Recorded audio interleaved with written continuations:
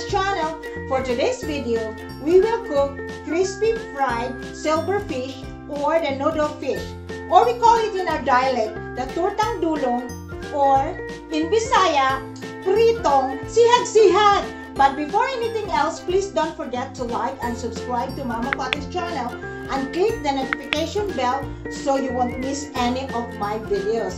So, are you excited? Let's go!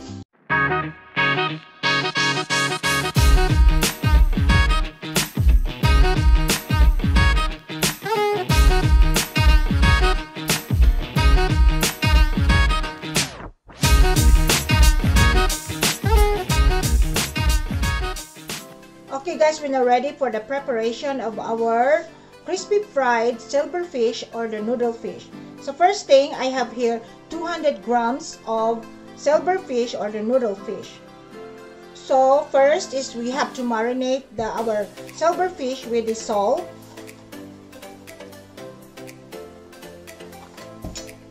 And then the black pepper.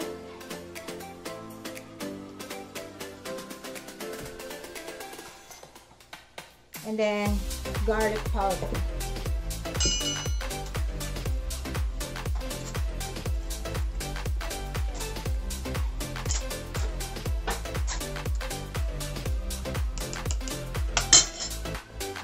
Add on a little bit more salt.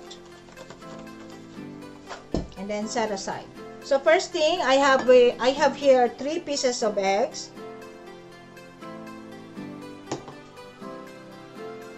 3 tablespoons of cornstarch, 3 tablespoons of flour, and then 1 teaspoon of baking powder, and then 3 tablespoons of breadcrumbs,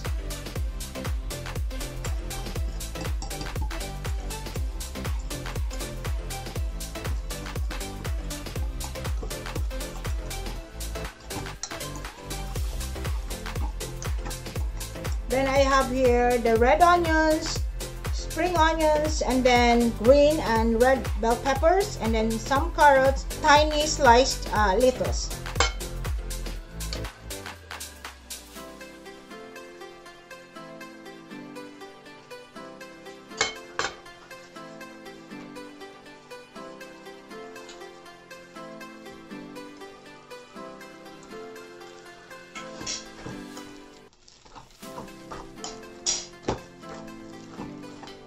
Black pepper, garlic powder,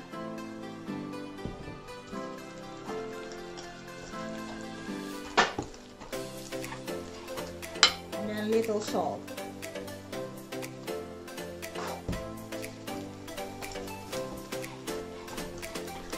And then we will add on our silverfish or the noodlefish, or we call it in our dialect the sihag-sihag.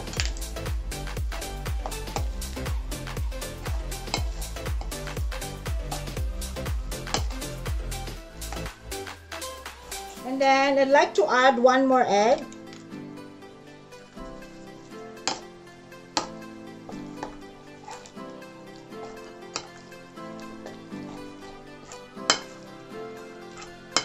So I use total of 4 eggs.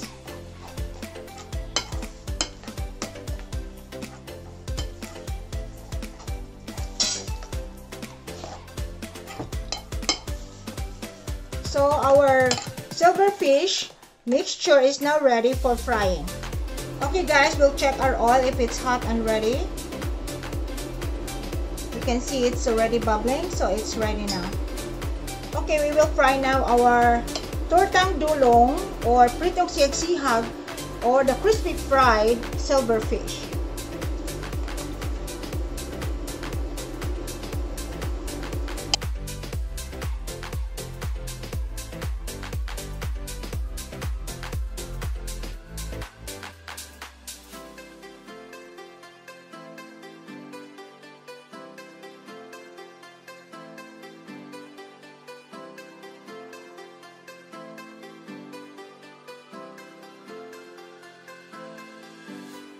Okay guys, we will fry this for about 2 minutes. And then after, we will check and then flip it to the other side. And let's continue frying. A few inches later.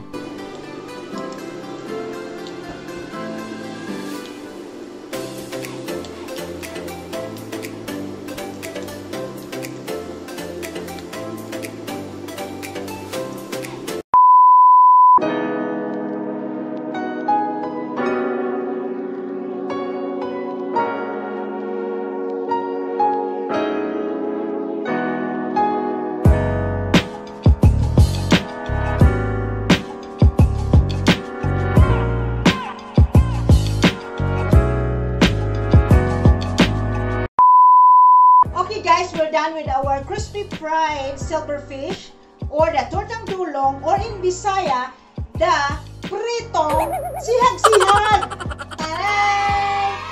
Okay, now is the tasting time. Tilawan na nato ni kung lamig ka. Okay. Oh my God! Oh yeah, try that. Okay. Yan, ketchup. Siag, pinarito. Yeah. Thank you, ma'am. Thank you, ma'am. Thank you. Thank you. Welcome. Thank you, ma'am. Guys, pag medyo manipis yung pagkagawa ninyo, pagkaprito, the more crispier.